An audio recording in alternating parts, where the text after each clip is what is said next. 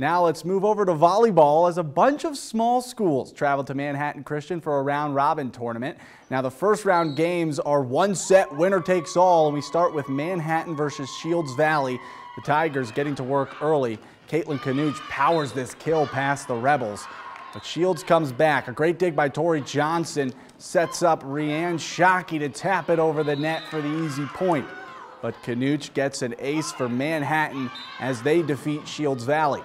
Then a couple of Tigers, they actually stick around to help ref the next match, Twin Bridges against Red Lodge. It was a close one midway through. The Falcons set the ball up for Hadley Johnson. She pings the back line, but Red Lodge was too strong in the end, burying this spike on the near side to take down Twin Bridges. Now next up, we go to Lone Peak and Shields Valley again. Now the Bighorns strike first, courtesy of Riley Germain, who fires this one to the floor. But then Rebel freshman Jaylee Jenkins returns the favor on the other side of the net with a spike of her own. However, we go to match point for Lone Peak, and Brooke Meredith finishes the job to get her team the win.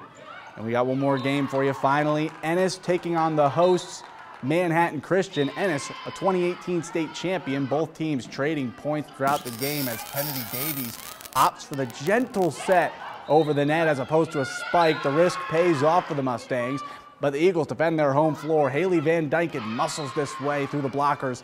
MCHS earns the victory.